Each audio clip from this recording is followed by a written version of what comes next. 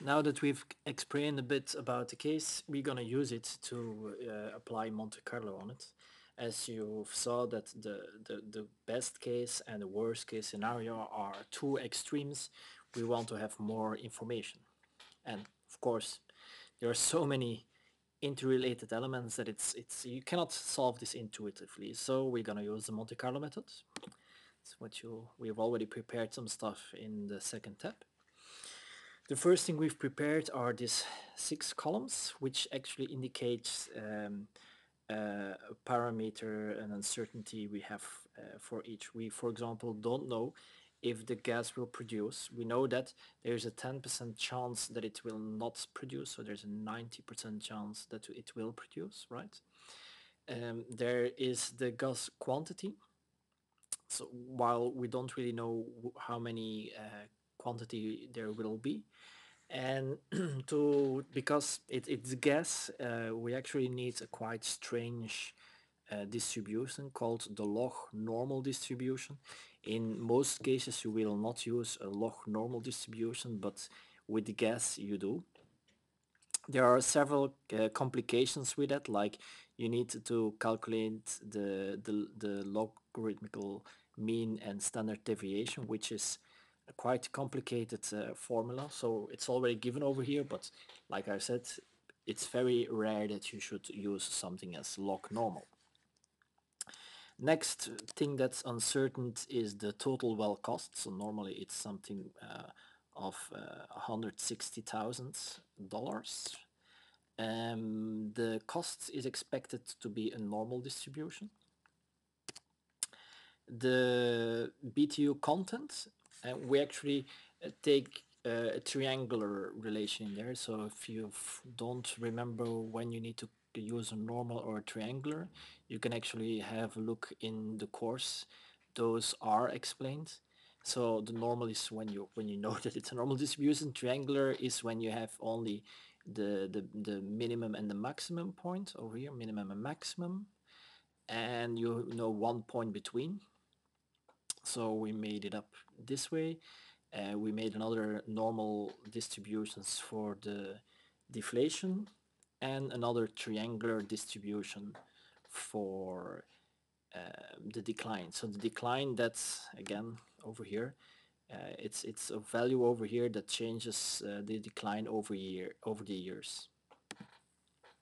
So those are all the variables, right?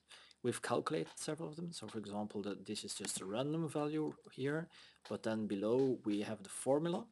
So the formula is, well, you check if it's bigger or smaller than 1, and that means that you have gas or not. And in a similar ways, we want to have the inverse of the logarithm here, which is a little bit more or less the same like the one of the normal distribution. So it's normal inverse, log inverse. And over here, this function you can find in the theory. It's quite long formula, which you need to calculate the triangle value. But as you now have the formula, you can actually just copy them and apply them to your own case. Again, normal distribution, we need the inverse of it. And if you do that, you kind of have like one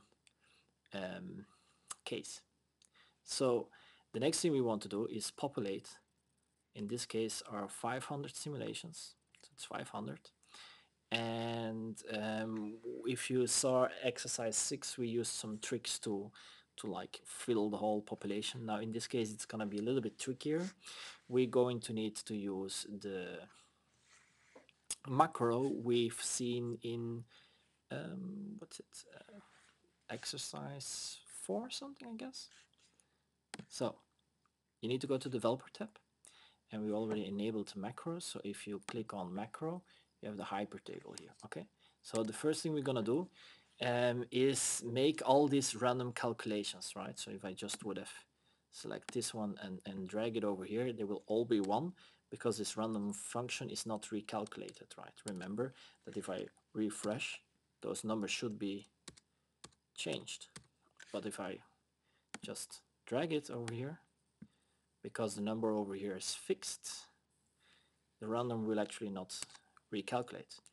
And the trick we used in previous exercises is that we put the random over here, but you see with the triangular that you actually need the value of the random function E11 here and here and here and here.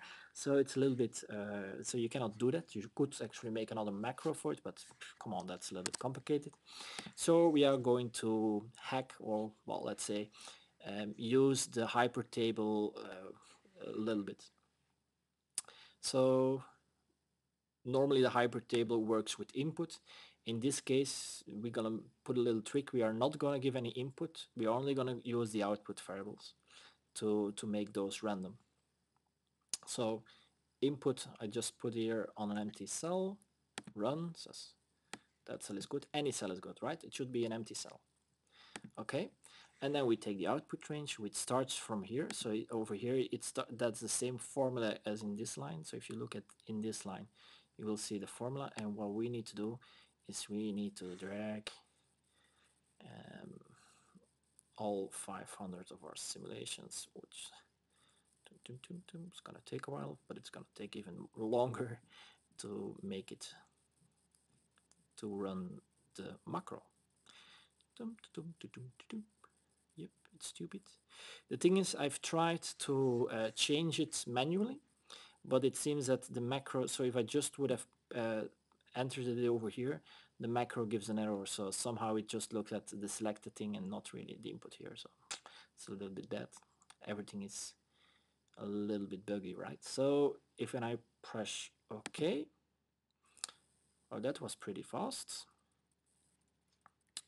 It calculated, so it made our simulation, and now you see over here, for example, that from time to time you don't have any gas, and you see all the changes in our variables.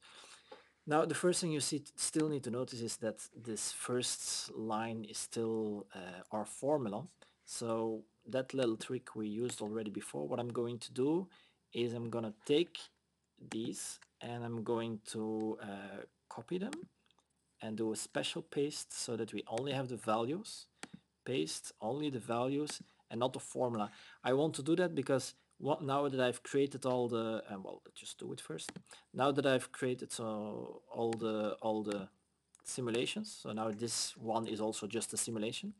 I want to use this input again with our hyper table to calculate the payback period, internal return, both of them. You remember that we have one calculated after taxes and one before taxes, and the net present value, right? So that's the next thing we're gonna do. So now we do actually have an input range, right? Remember that the first thing you need is the name of the variables. So in our case, so this for example is production gas. You will see that this value over here is called production gas. So we need the real values of the case to use them in the simulation. The first need to be the function.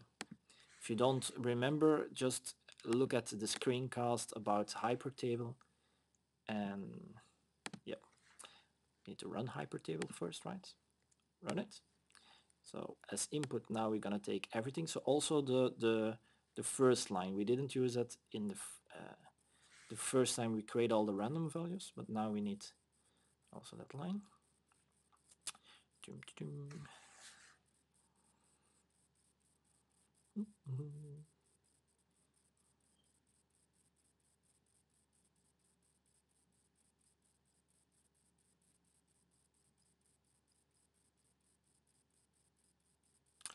Still here, just saying nothing.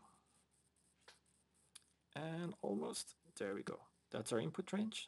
Okay, and now the output range, back to the top. And again, over here, the first line are our real values we have in the cash flow. So now we take the first line and then we go all the way down. You may have noticed that in the right top we have this minimum, maximum, average and so on.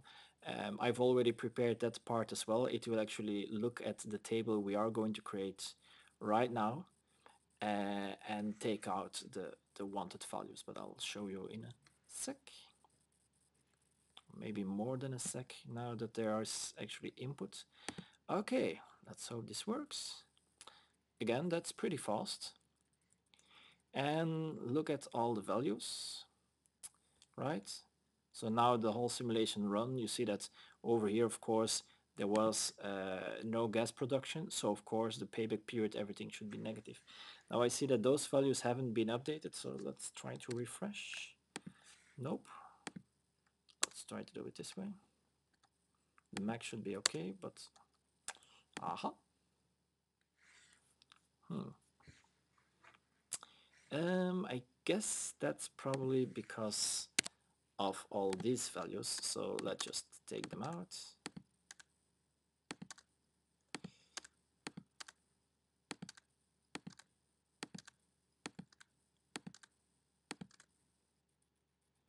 Not really sure why it's doing it. So let me just take one column first and just remove all the diff divided by 0, which is of course an error because you cannot divide by 0. Sometimes you really need to go over the code and clean the code a little bit. Look at the simulation, see if everything is okay. Oh, that was a value. Probably I can do a search.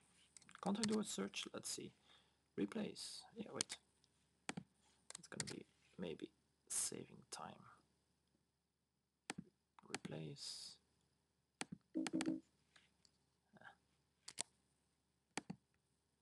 Okay, copy. Find and replace. Hope it works.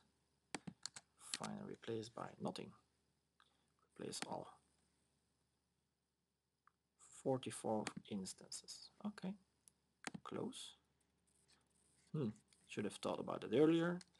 And I'll see if I can, there you go. See, so because there were these values, these errors, so we're gonna do that again. Find, and I'm just gonna say I'm gonna replace that with nothing. Replace all, 182, that was a lot more.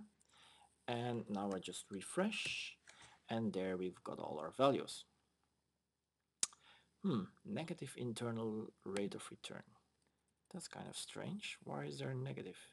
So there are negative internal rates of return, which I kind of find strange because I thought it was always a positive number. Okay, well, you could actually then start looking a bit deeper in those data, figure out what's going on, why can there be stuff that's wrong, and so on. So what's this table? We just already created an array. Now I didn't include the first one. Why not? Because that's still our function, but I mean, it's one value on 500. It wouldn't make much difference if you include it. So what we then just do is find minimum values. So the first thing I do is find all the minimum values. But remember, in this case, the payback period, the minimum value of the payback period is actually the best case we want. So in the simulations, you see that the minimum months, this is in months, right, is 14 months, which is a lot less optimistic than our, what was it, 2 years? No, that's, well, that's very optimistic. Our best case over here was 2 years, right? 24 months. So see actually that the median is still on 24. So the case we had to start with seems to be pretty reliable. So the next thing we could, for example, do is now create histograms out of this, which you could actually do with another function or do manual. I'm not going to do that right away. I'm just going to first keep on looking at these values. So the minimum value 14 months, that's very good. Maximum value is 40 months. That's still less than 3 years, right? So I think we should invest.